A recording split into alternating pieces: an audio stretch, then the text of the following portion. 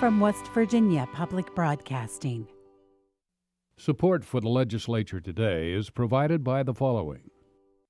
AARP West Virginia, your ally for real possibilities in the Mountain State. Online at aarp.org/WV.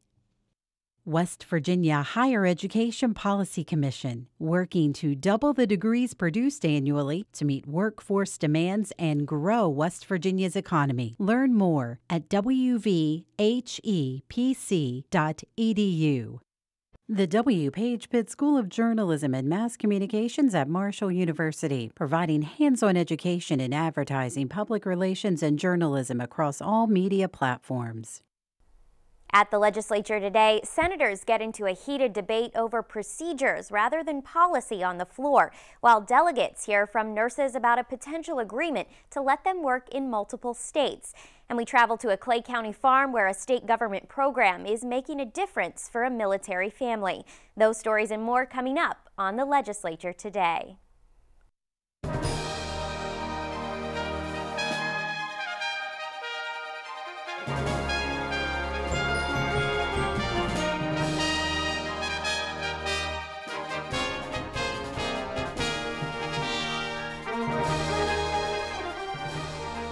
Good evening, I'm Ashton Mara. Tensions were high today in the Senate as a motion to move a bill to the Chamber's Finance Committee turned into a debate over the procedures senior senators with years of experience say are being ignored by some members of the majority party. A look now at what happened on the Senate floor today. It started with a simple motion from Democratic Senator Ron Miller as the chamber was taking committee reports. Mr. President, I'd like to move that Senate Bill 219 be referred to the Committee on Finance. Senate Bill 219 creates criminal penalties for involvement in a conspiracy to violate drug laws. It would establish penalties based upon the quantities of illicit drugs that are possessed or delivered. Those penalties range from a 5 to 15-year sentence for a conspiracy involving less than 1 gram to a 20 to 60-year sentence for more than a kilo or 2 pounds of a drug. Senator Ryan Weld is the bill's sponsor. This bill, Mr. President, is aimed at the large-scale drug dealers, the top-tier guys. That's who it's aimed at getting. Being able to combine that weight to get those big guys. And thankfully, there aren't too many of those that operate in our state. A lot of them are across the border and push their substance into the state. So thankfully, we don't have a lot of them. So a lot aren't going to get swept up in this. But Miller says it is possible the new crime with such high penalties could have a significant financial impact on the state. He pointed to data from the West Virginia Division of Corrections. Approximately half of the inmates incarcerated for actual drug offenses are there for offenses involving drugs that are addressed in this bill that we're discussing. If these people had received sentences under this bill, at the current cost of incarceration, we'd be facing an additional $8.4 million per year for each year of a sentence above the quarter of the currently imposed sentence. $8.4 million per year. That cost is why Miller says the Chamber's Finance Committee should be able to discuss the potential financial impact. Senate Finance Chair Mike Hall supported the motion, even after its lead sponsor, Senator Weld, expressed that he didn't see a need for it to be moved to the committee. We're not going to kill the bill, and just the advantage of a second committee that's not on judiciary, seeing it in committee means that by the time it gets to the floor, everybody will have seen it. And there's no harm in that. The Senate's members are evenly split between the Finance and Judiciary committees. After a close voice vote, members stood to cast their vote on the motion, and despite the Finance Chair's support, Senate Bill 219 was not sent to his committee. That decision immediately sparked backlash from members of the Democratic Party, including Minority Leader Roman Prezioso, a former Finance Chair himself, who says the committee doesn't change policy to override the decisions of the Judiciary Committee's work. I'm very discouraged by the fact that we've not allowed the process to work. And I hope that this process doesn't continue, because we have certainly more financial implications that we've got to look at when you're looking at a state with $500 million in the rear. And if we're going to start this pettiness back and forth, Mr. President, I'm deeply concerned what may happen the rest of this session. Prezioso says when a major committee chair asks to see a bill, they are extended that courtesy. But Judiciary Chair Charles Trump defended the vote. He says his committee did consider the cost to the state, a $26,000 per year per inmate price tag, but that the number of inmates who will be sentenced under this particular bill can't be calculated. Despite the best efforts of anybody to make that prediction, I think it is at the moment unascertainable. There's no way to find the answer. As the debate continued, even after the motion had been decided, tensions continued to rise until... The senator from Marion, seek recognition. Mr. President, I move that we stand in recess for 10 minutes. Democrats rushed from the chamber as members of Republican leadership met on the floor. After the recess, Trump moved to reconsider the action.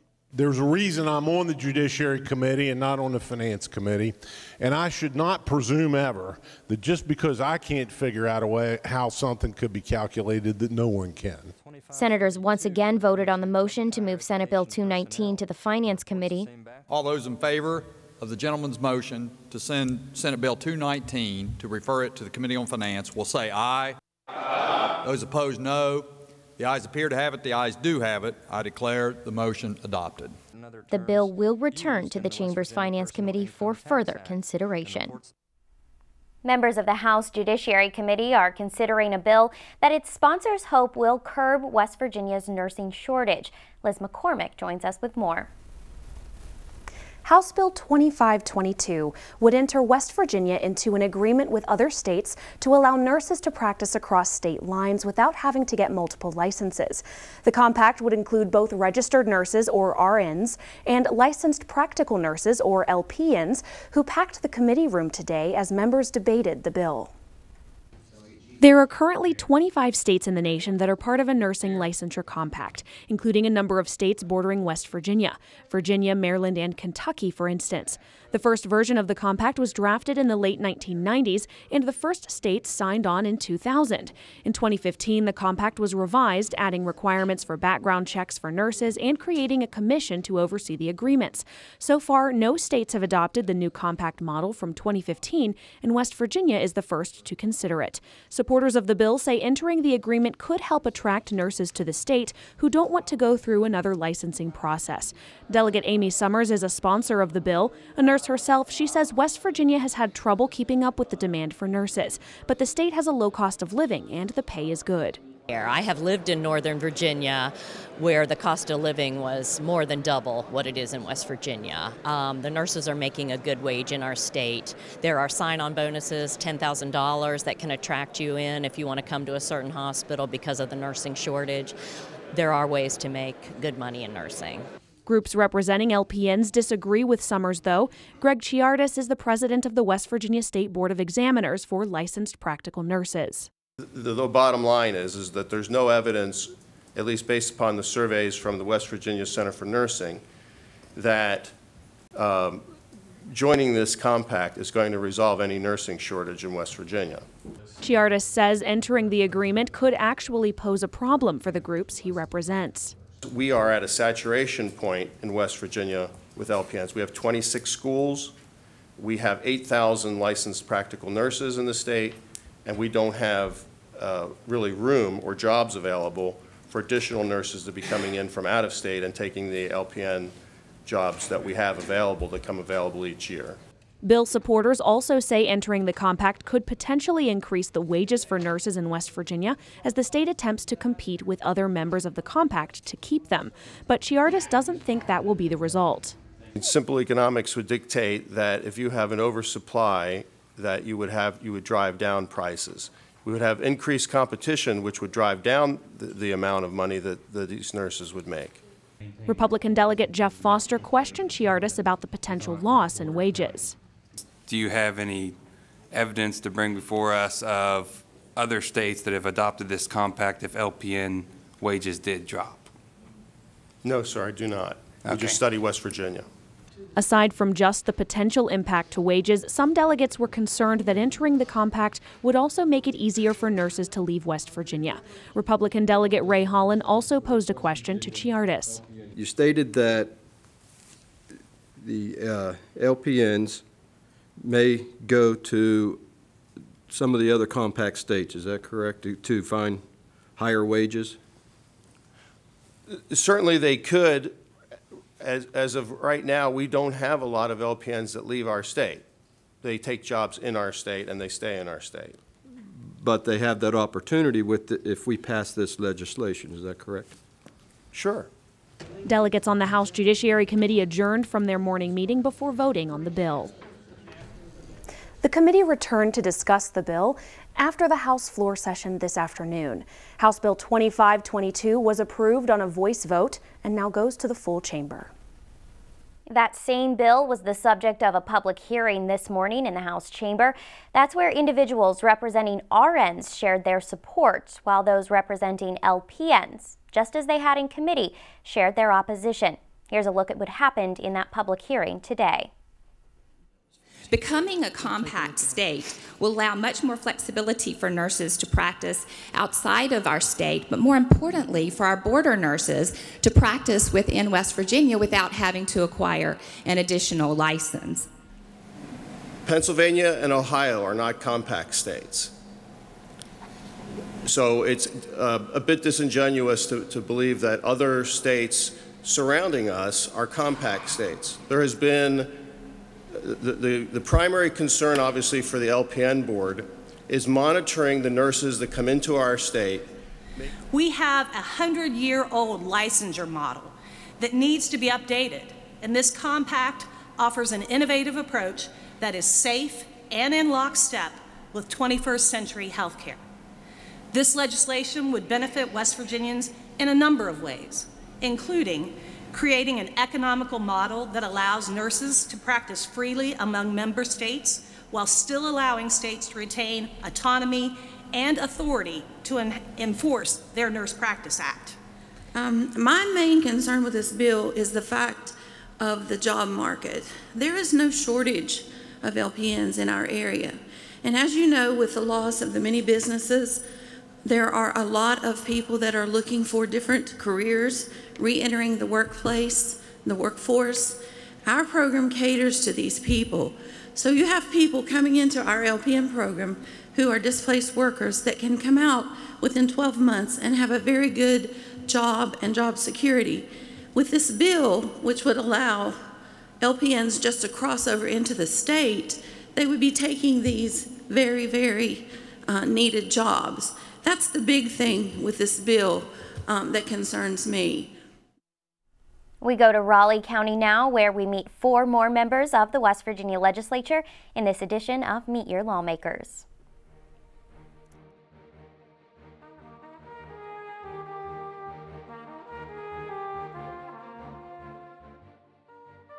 Jeff Mullins represents the state's 9th senatorial district from Raleigh County. He's a Republican and was elected in 2014. Senator Mullins serves as the vice chair of the Senate Finance Committee. Rick Moy was elected to the House of Delegates in 2006. A Democrat, he represents the 29th district. Delegate Moy is from Raleigh County and is a school bus operator.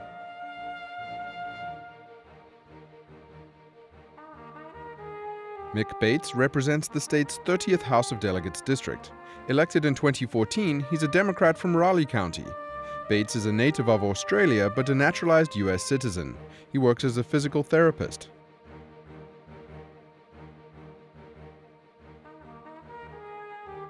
Lynn Arvon is a Republican from Raleigh County. She represents the state's 31st House of Delegates district. Delegate Arvon was first elected in 2012 and serves as the vice chair of the House Government Organization Committee. In 2014, the West Virginia Legislature created the Veterans and Warriors to Agriculture program, which helps support veterans who want to learn to farm. Most of those veterans have gotten technical assistance through the help of extension agents and other farmers who've donated their time to teach. Now, the Department of Agriculture is exploring the possibility of creating a formalized 12-week agricultural training course to teach veterans how to start their own small farm businesses. State and federal groups met recently to discuss the project. Roxy Todd reports.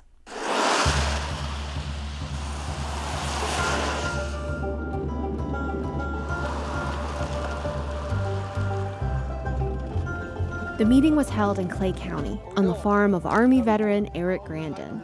People gathered inside Grandin's new plastic greenhouse, where this year he and his wife plan to grow peppers and other vegetables. They sell their produce at farmers markets and to 4 local school systems. Representatives from Senator Shelley Moore Capito's office met with Grandin and other veterans, as well as staff with the West Virginia Higher Education Policy Commission, the Farm Service Agency, and the State Department of Agriculture. Using 3 freshly painted bee boxes as a podium, Grandin started off the meeting by telling his story about how the Farmers to Agriculture staff and volunteers helped him find purpose by teaching him to farm. In the military, you have a battle buddy who's there to take a bullet for you when there's nobody else. These guys are my battle buddies.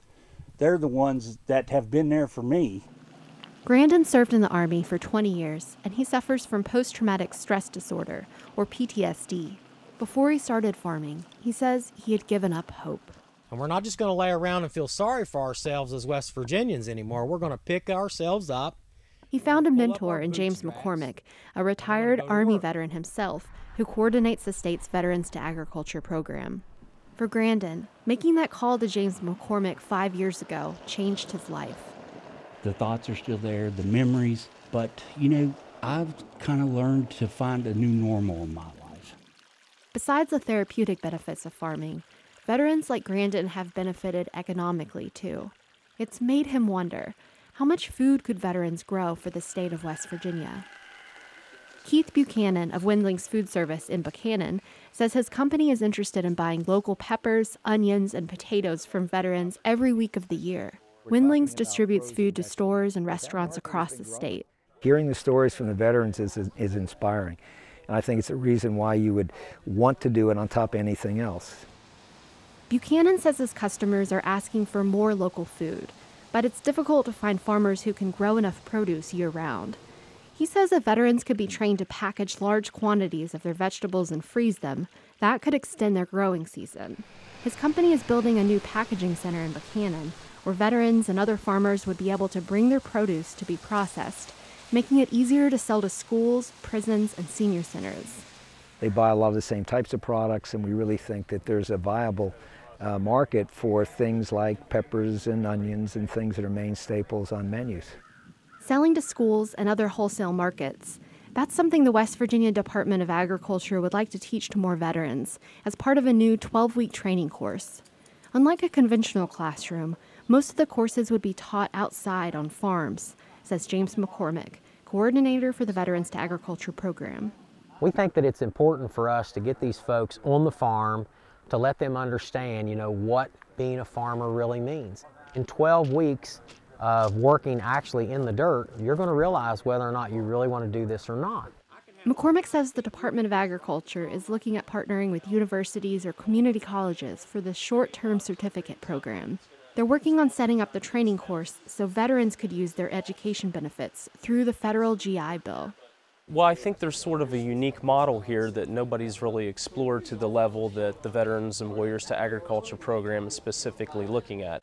That's L.G. Corder, the director of the Office of Veterans Education and Training at the West Virginia Higher Education Policy Commission.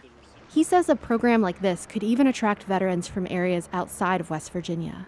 So if there's a gap that they can fill that not only active duty military could access, but then veterans when they're leaving the military could transition into, we might be able to provide some real opportunities for student veterans here in West Virginia.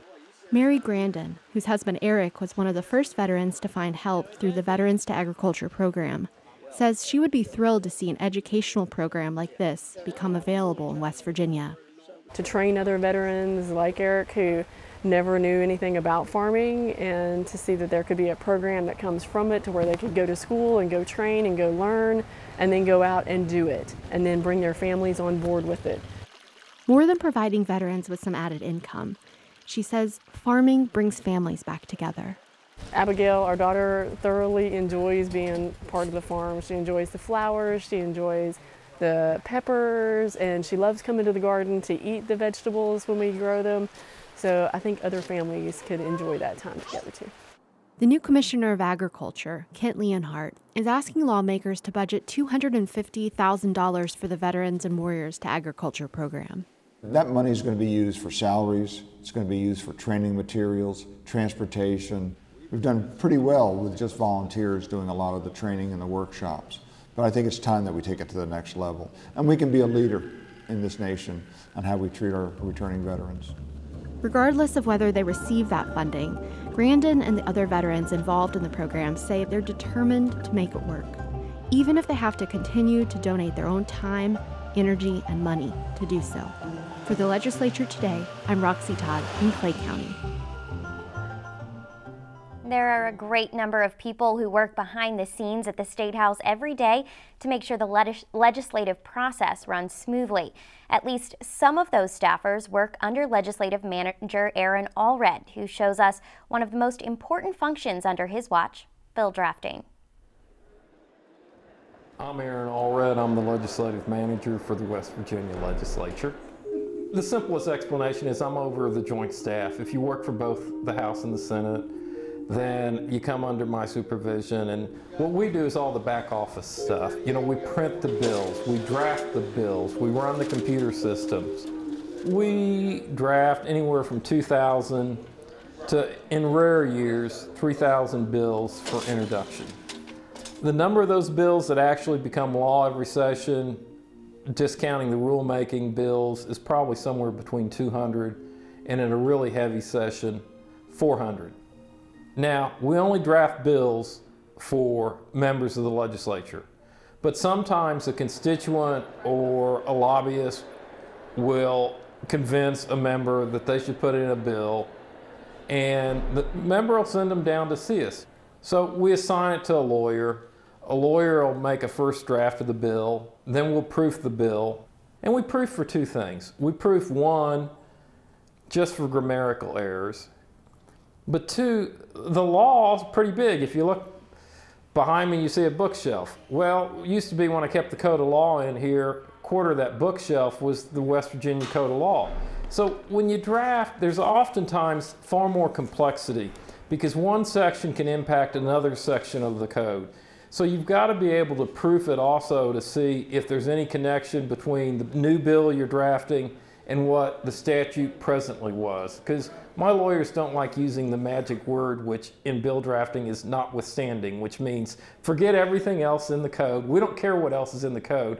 This is all that matters. And that's not a good way to draft. You really want to draft by identifying any other code section that affects what you're trying to do and amend that code section if it needs to be amended as well. If it's a very simple bill, say declaring blue and gold the state color, that's not going to take very long. And if I remember correctly, there's actually a statute that says the state colors of West Virginia are blue and gold. But more often than not, the member's coming down with a conceptual idea. They know there's a problem that they want to fix. And it just depends with regards to the complexity of the problem that you're trying to fix as to the complexity of the process of trying to determine what the language is that you put on a sheet of paper that tries to address that problem by instructing an agency or by instructing citizens or corporations how they're supposed to act in order to fix the problem the state's identified. West Virginia legislature. Because while the legislature may be the smallest of the three branches of government, in a lot of ways it's the most important. It's what sets the law that the executive branch has to follow. It's what sets the law that the citizens and corporations have to follow.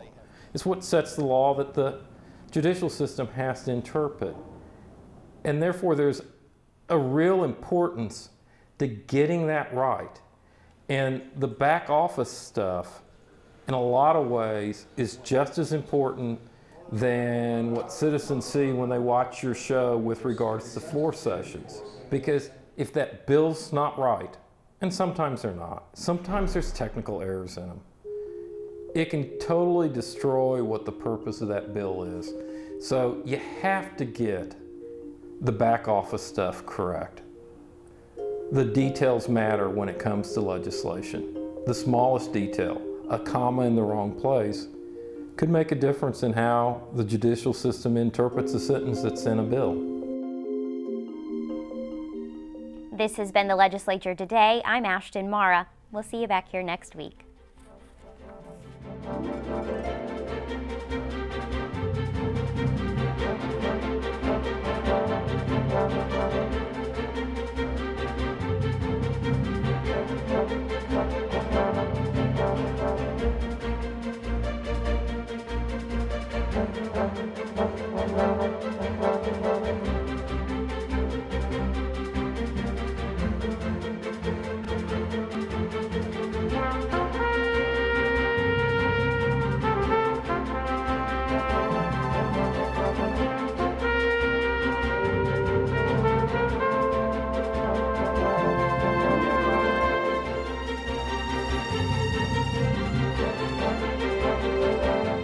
Support for the Legislature Today is provided by the following. AARP West Virginia, your ally for real possibilities in the Mountain State. Online at aarp.org/WV. West Virginia Higher Education Policy Commission, working to double the degrees produced annually to meet workforce demands and grow West Virginia's economy. Learn more at wvhepc.edu. The W. Page Pitt School of Journalism and Mass Communications at Marshall University, providing hands-on education in advertising, public relations, and journalism across all media platforms. From West Virginia Public Broadcasting.